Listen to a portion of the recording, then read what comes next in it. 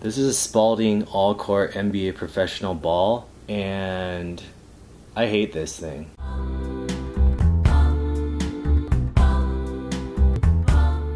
As far as a ball, I guess it works. And the durability of this thing, okay, I shouldn't say I hate it, but I haven't had it very long and it's already, as you guys can see, wearing down pretty quickly.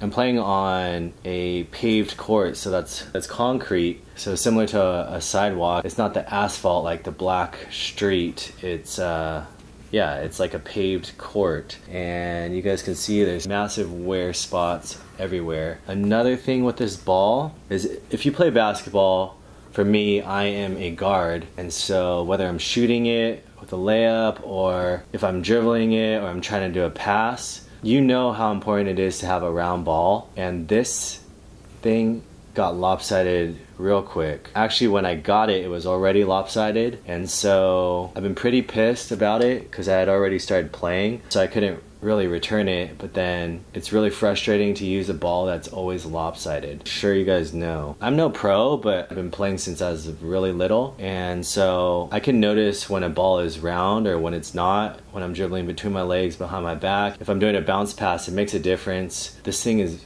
really lopsided, where I'm doing crossovers real quick and it just starts flying out of my hands and stuff like that. There you go. So you guys can see, like, I'm not terrible. You could probably even see in the footage that this thing is spinning lopsided. I mean, usually I could spin this thing for a long time.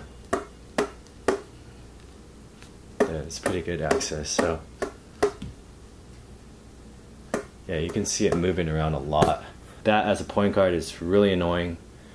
I think just as a ball player, it's annoying to have a lopsided ball. As far as holding the air in, this thing does hold it well. I haven't had to pump it up that much, but I do have to pump it up probably about once a month, and I only play maybe twice a week. Yeah, I haven't had this even for a year, and it's pretty messed up. So probably wouldn't recommend this ball for you guys if you're looking to purchase one and spend your money.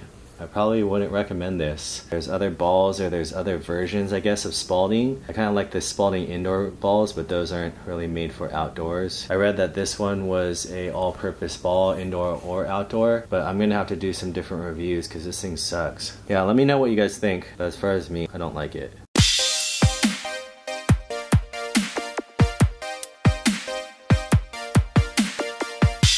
This is a Spalding All-Court NBA Professional ball, and I hate this thing.